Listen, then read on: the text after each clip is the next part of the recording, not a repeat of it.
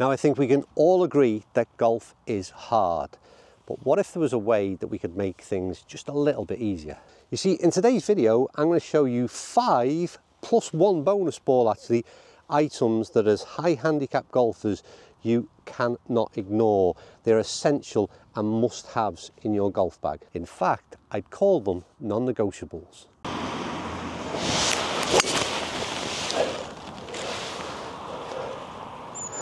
Yep, happy as Larry with that.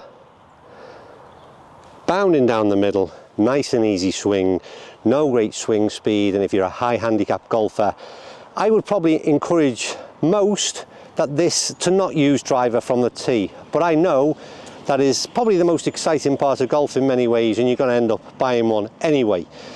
And if you're going to do that, there's 2 things that I suggest. Is one, you buy a driver with a lot of loft, and you also buy a shorter shaft. I've done lots of videos on this. It gives greater control, and that loft element will also help launch the ball, which is a key element when hitting a ball off the tee.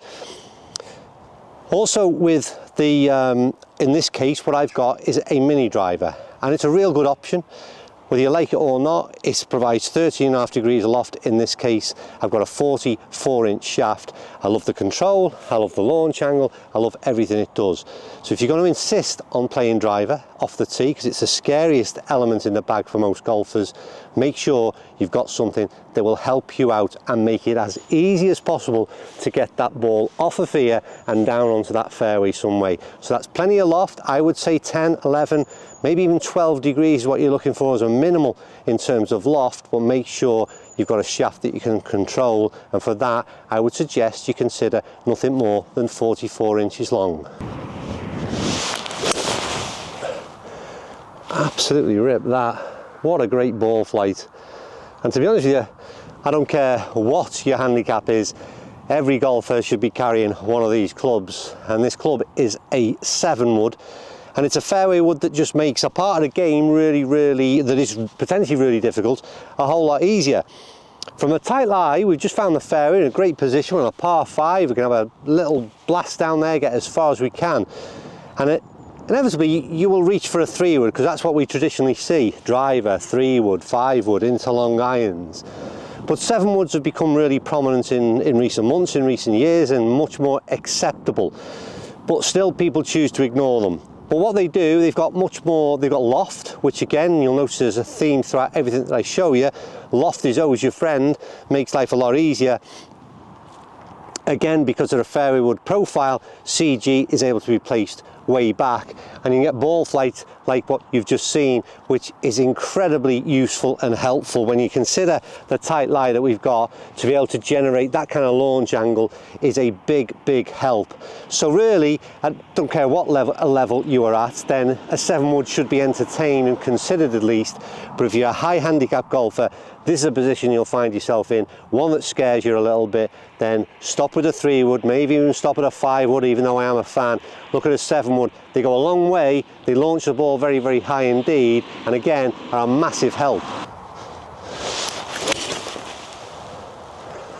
Next thing is pick yourself a set of irons that help you out when you don't get it quite right, which is exactly what just happened then, but my end result has had no real detriment on the quality of my strike, and that's because I've got a set of irons which I would class as super game improvement.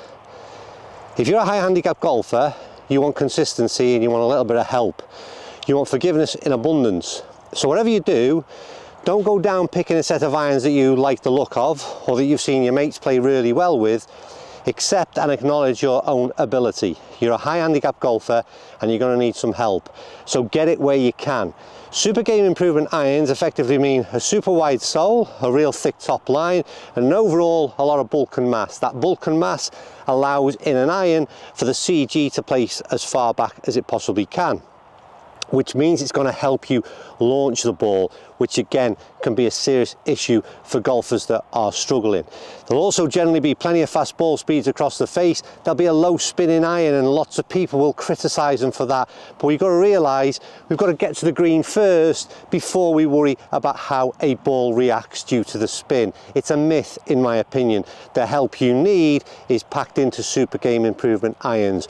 Do not get driven down the road of something that looks nice but just won't help you whatsoever. Once again, not brand specific, it doesn't matter, but get yourself a big old chunky iron, because that CG can be placed back further than any other iron type there is, and it will invariably help you no end, and once again lead to more enjoyable golf and hopefully lower scores.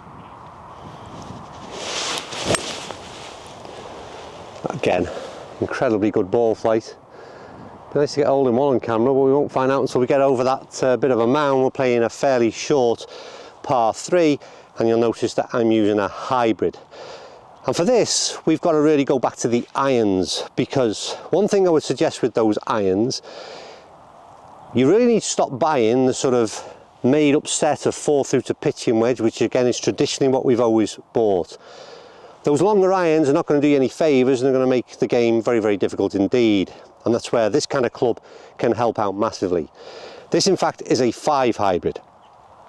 I would suggest that every golfer should consider a 5 hybrid in the bag. It's incredibly versatile.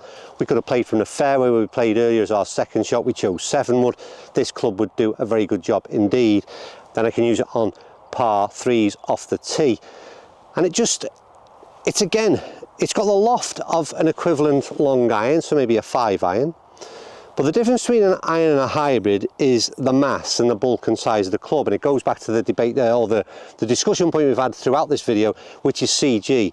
And CG can be placed further back in a hybrid than it can in an iron, and therefore it gives us the ability to launch the ball easier, higher, and with less club head speed, which is why you start to have problems with the long irons. So a 5 hybrid, incredibly fast across the face, launches the ball super high, will always get you some decent consistency in terms of that distance and that carry when compared to long iron equivalents, and it's got a huge amount of versatility. And the other point to mention, and that of the 7 wood perhaps as well, the ability to adjust the hybrids and the fairway woods, and you can't do that in irons, allows you to just tweak these type of clubs to get them to sit in a position in your bag that covers the exact yardage that you want to cover. So the versatility in hybrids is incredible, and they offer so much help to all golfers, but high handicap golfers in particular. These things are a no-brainer. Go in, go on, go on. How good was that? My next piece of advice is pick one wedge that you become really comfortable with and familiar with. For me, I play a 54-degree wedge, and I try and play it from pretty much every position I might find myself in and around the greens, and also from different distances and yardages. The reason I do that is because of what I said, confidence and familiarity. I would always suggest, and I have done in the past, that you look at things like Cleveland's CBX wedges with super wide soles, almost like a game improvement type of wedge, if you like, if you particularly struggle with your short game. But I'm not really interested in the type. I'm just interested in you picking one wedge and getting really familiar with it. This idea of carrying 3 or 4 wedges is one of the most confusing things I've ever known. You don't need a club for every yardage. You need to get really familiar, really comfortable and confident with one wedge, and I assure you it will lead to lower scores. Roll out. Ah, not quite. Right, I promise you a bit of a bonus ball, and if you've stuck around, then it's at that very much the short end of the bag. It's the putter. A real important part of your whole setup, and one that can save you immensely. We've got an issue by where we do all the hard graft, we get on the green, and then we do things like 3-putt, and it can be a real card wrecker, unjustified, and yeah, really can be painful. And if you can eliminate that, then obviously it'd be a huge bonus. And for me, I'm not going to suggest this is something that you must have in your bag, because it's an expensive addition. But if budgets allow and you really want to consider a new putter, then I would ask you to look at zero torque putters. those zero torque putters essentially don't twist as much throughout the stroke, give you a better chance of keeping the club head square, and hopefully if you read the line correctly and are able to control pace correctly, you've got a better chance of holding your putts as opposed to the other options that are out there for you. Now, we've seen a lot of putters from Lab Golf that have got that same concept. We've seen something from Axis One that have been around for quite some time, and PXG have just introduced their Allen putter with that same theory. And as I said, they don't hold putts for you, clearly. You still have to do an element of the work yourself, but they can certainly help and assist in reducing those three putts, which can make a big difference to your scorecard at the end of the day. And that's me done. There's 5 and 1 bonus ball there.